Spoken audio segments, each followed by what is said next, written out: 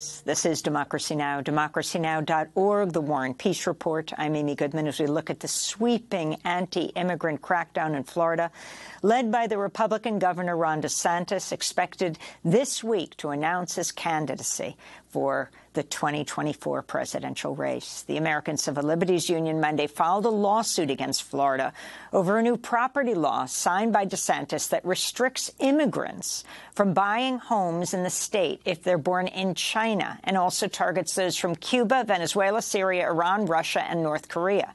The ACLU says the new law, quote, harkens back to the anti-Asian land laws of the past century. Those laws violated the fundamental right to equal protection, just like Florida's does.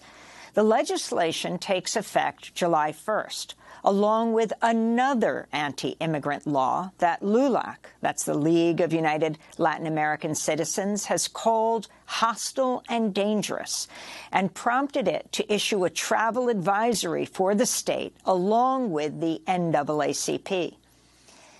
The law bans people who are undocumented from using driver's licenses issued in other states and prohibits state ID cards to be issued to them. It requires hospitals that accept Medicaid to ask about people's citizenship status during intake, which could stop undocumented community members from seeking medical care. It also expands requirements for employers to use the federal E-Verify system to check the immigration status of their workers. Immigrant farm workers and others have walked off the job in protest of the new law. It is very sad and unfortunate. They called us today because the painters and the people who do the cement all went to work in another state. In other videos on social media, truck drivers are calling for boycotts of Florida over its new anti-immigrant law. I don't know about you guys, but my truck will not be going to Florida at all. If we all came together as one community for Rogel Aguilera when he was facing injustice, I'm pretty sure we can all come together as a Latino community and boycott Florida as a whole. Because what they're doing to our brothers and sisters out there is not fair. For more, we're joined by two guests. In Florida, Andrea Reyes is an immigration attorney based in Jacksonville. She's featured in the new piece by Geraldo Cadava for the New Yorker magazine, headlined Florida's Right Turn on Immigration. Cadava is a professor of history and Latino studies at Northwestern University, author of The Hispanic Republican, The Shaping of an American Political Identity from Nixon to Trump. We welcome you both to Democracy Now! Andrea Reyes, I want to begin with you in Jacksonville, and thank you both so much for joining us. If you can talk about exactly what this new law lays out, including someone can be arrested for driving an undocumented migrant across state lines? Yes, thank you for having me. So SB 1718 has been the harshest immigration bill that we have seen, harsher than the series of immigration bills that we saw back in 2010, 2011 with the Arizona bill under Jan Brewer. But what it originally was designed to do was actually a lot more draconian than what the final bill ended up being. And that's what's created a lot of fear and havoc in our immigrant communities on a state and local level. Originally, the bill was supposed to criminalize anybody that was helping, basically transporting, harboring, housing an undocumented immigrant in their home. They could be subject to up to a 15-year penalty. The final bill provision actually states specifically that a person who drives into the state of Florida, an undocumented immigrant, and really there's a very specific word, and it's an immigrant who entered without inspection. So the state bill itself uses the word inspection, and in federal law under the INA, there is a very specific definition for inspection that does not match the state definition of inspection in the bill. So there's a lot of controversy, and we expect to see a lot of controversy with that specific provision because it is very vague and overbroad. As you stated in your introduction, the bill also does require hospitals to provide hospitals who receive Medicaid to report quarterly reports to the governor's office and to the legislature about the immigrants that are receiving assistance in their hospitals. However, what's very tricky about that bill is that there's actually there's a provision, and it's specifically written into the bill that allows for the hospitals to select decline to answer. So immigrants are actually allowed, they're going to be able to decline to answer that citizenship question. But of course, right, you're telling immigrants who naturally don't seek a lot of medical attention as it is because they don't want to accumulate the bills, they don't want the attention, they don't want people asking questions about their immigration status. Now they're going to ask those questions despite the fact that they have an opportunity to decline to answer. So inherently there's going to be a lot of fear in that as well. Another big provision of the bill is that, as you know, there are about 19 states and the District of Columbia that provide licenses to undocumented immigrants. And so there's a lot of immigrants currently in the state of Florida that have lived in other locations or have families in different states, and they've been able to obtain licenses from other states. This bill is now going to make it so that if an immigrant is stopped and they have a driver's license from another state, the police officer can exercise their authority as if the person was driving without a license, which means they can ticket them and or they can arrest them. So, those are like the big three things as well. There's the section for non-citizens who potentially have their bar license right now are not going to be able to continue having their license, I believe, starting November 1st, 2028. So we have a lot of DACA recipients, as we know, who it's not a permanent legal solution to their status, but it does provide some stability through work permits and Social Security for them to be able to stabilize their lives. But so a lot of these individuals who are not U.S. citizens or legal permanent residents will no longer be able to hold licenses. It also creates a provision for law enforcement to have to mandatory cooperate with ICE on any any programs that where an undocumented immigrant might be processed. So there's a lot of things in this provision in this bill, and what makes it really terrifying is the amount of provisions that it had. A lot of the previous bills that we've seen have focused on 2, 3, 4 items. This had, I think, over 12 provisions that directly affect immigration. Geraldo Calava, you have written a book on the Hispanic Republican. Clearly, you have Ron DeSantis preparing to run for president, and he feels this will help him, whether we're talking about the abortion ban he just signed or when he says this is where woke goes to die, Florida, and the Don't Say Gay bill. And now you have this immigration law that's going into effect. It seems to be pillars of his platform.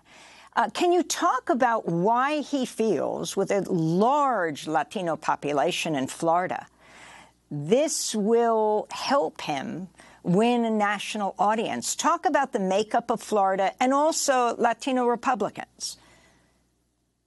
Yeah, that's a great question, Amy. And I just want to say thank you for having me on. I also want to say quickly, Andrea, it's nice to meet you here. I mean, we spoke while I was writing the piece, but we had never met. And so I just want to say that you're the one doing the work on the ground, and I'm just reporting on it. So it's nice to see you here, and thank you for the work you're doing. So I definitely think that this bill is related to Ron DeSantis's presidential ambitions. I mean, I think he probably correctly perceives that the national mood, especially within his own party, is against making it easier for immigrants and asylum seekers to settle in the United States. And so he thinks that if he can show that to be true, to be that he's doing something to be effective on immigration in his own state, he might also become a good national leader on this issue as well. But I think it could be a miscalculation. I mean, Florida is in some ways unique. He has, through gerrymandering and voting restrictions, engineered this situation in Florida where he has 28 Republican senators and only 12 Democrats. And so he can push through almost anything he wants to push through. But I'm not sure that what he's trying to do in Florida will translate nationally and, in fact, gain him wide acceptance on a national level. I think Florida's Latino communities are somewhat different than other Latino communities. I mean, historically, they've thrown their support to the Republican Party for a long time, for decades. And in November of 2022, 58% of Latinos voted for Ron DeSantis, even despite the airlifts to Martha's Vineyard and other places. So I think that in Florida, you have a much more conservative Latino population. I think what's interesting there lately is that it's not just Cuban Americans and Venezuelans who are shifting their support to Republicans, but also Puerto Ricans and Colombians and others. I mean, it's interesting you bring up the Martha's Vineyard trip, taking undocumented immigrants, people, asylum seekers, putting them in a plane, flying them to Martha's Vineyard. Andrea Reyes, I mean, they're talking about arresting people for driving with people who are undocumented. He flew them. Yeah, I mean, it's hypocritical, right? We're saying that we can't have people come into the state, but we're going to take people out of other states to other jurisdictions. It's an overreach of his power as a state entity, and we believe that because of the overreach that he is, doing through immigration. He's trying to enact immigration laws through state law.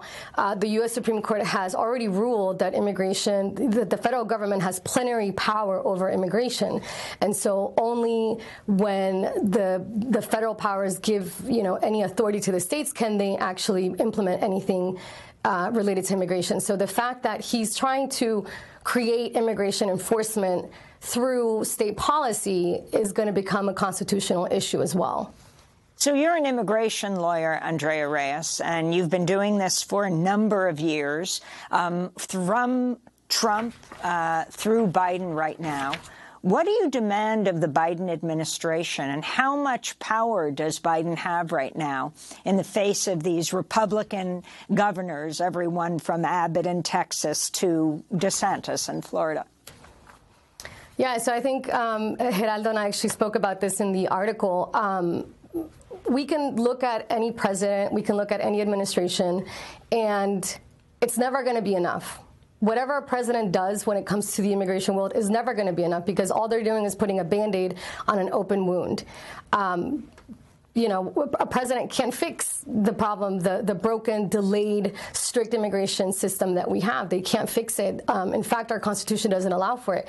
Only Congress has the power to create the laws to fix these problems. And, for decades, Congress has refused to act on sensible, common, positive, sensible immigration reform. And we look at the DREAM Act, for example. The DREAM Act, the first version was created in 2001. That's 22 years ago. That's a whole college student that, in terms of age, that we have not been able to come together. We've presented, I think, 11 or 12 versions of that Dreamers Act bill, and Congress has not been able to come together. I think the last time that we had a real chance at passing it was in 2010. But since then, we've presented new bills and nothing's happened. This is the most likable, the most susceptible, the most deserving immigrant population, right? The Dreamers. And we can't get Congress to act on behalf of Dreamers. So at the end of the day, people need to understand that, yes, a president, when you go to vote for presidential elections, it matters. Absolutely. All elections matter. But that's the thing. People think that only presidential elections are going to fix their problems, when really, especially for immigrant populations, right, the Congress, the Senate, our senators and our elected representatives are the ones that have the power to build and create the laws that we need to protect us. And so I think a big part of this movement that's going to come forward as a result of SB 1718 is all these young Latinos. I'm hoping, anyways, the same thing that happened after Arizona in 2010. We're going to have all these young, vibrant Latino nonprofit organizations, grassroots movers, kind of teaching and educating the population on not just like what our political system looks like, but number one, you have to leave your baggage behind from your country. Whatever happened in your country is in your country, and that has a different constitutional order. Here in the United States, we have we have separate concepts that really help us. Separation of powers, right? What saved us during the Trump administration were the federal courts. Federalism, this idea of like what is plenary power for the federal government, what is state power. So if we can educate the immigrant population, if we can get voters registered, if we can get people to register for voting, I think in the state of Florida, if I might misquote it, but I think there's like 40% of current permanent legal residents are eligible to vote, and they haven't registered to vote because they don't the English, right? That is always an issue, but also they don't trust the system and they don't believe in our way of government because sometimes they're stuck on how their government operated in their home country. I wanted to bring Professor Cadava back into the conversation. We only have about a minute, but you speak to Jose Rodriguez, a priest in Florida, who says many conservative Latino voters are prioritizing anti-abortion laws over immigration. And if you can talk about that and whether you think that will change as this becomes more and more extreme. Yeah, well, one of the things I was interested in exploring is how this law might be seen by religiously motivated Latinos. And I was thinking that the bill would kind of pull them in different directions because on the one hand, they've long supported immigrant rights and the idea that immigrants are neighbors and members of our community, at the same time that they are increasingly kind of supporting anti-abortion bills and Ron DeSantis' other pretty radically conservative legislation. So when I spoke with Jose Rodriguez, I wanted to understand how the Latinos he works with see this bill. And he was saying that he thinks that conservative Latinos are now prioritizing anti-abortion because they've kind of gone all in on the conservative movement. But he thinks that it could have it could have a lot of blowback or a lot of negative consequences for them as well once they realize all of the negative effects of the immigration bill as well. So he thinks that right now, conservative Latinos are just elevating the anti-abortion issue over the immigration issue. Well, we're going to have to leave it there, but of course we'll continue to cover this issue. Professor Geraldo Cadava, we thank you for being with us, Professor of History and Latino Studies at Northwestern University in Chicago. We'll link to your piece in the New Yorker magazine, Florida's Right Turn on Immigration. And thank you to Andrea Reyes, an immigration attorney, speaking to us from Jacksonville, Florida. And that does it for our show. Democracy Now! Produced with Renee Feltz, Mike Burke, Dina Guzder, Messiah Rhodes, Nermeen Sheikh, Maria Taracena, Tammy Warrenoff. I'm Amy Goodman. Thanks so much for joining us.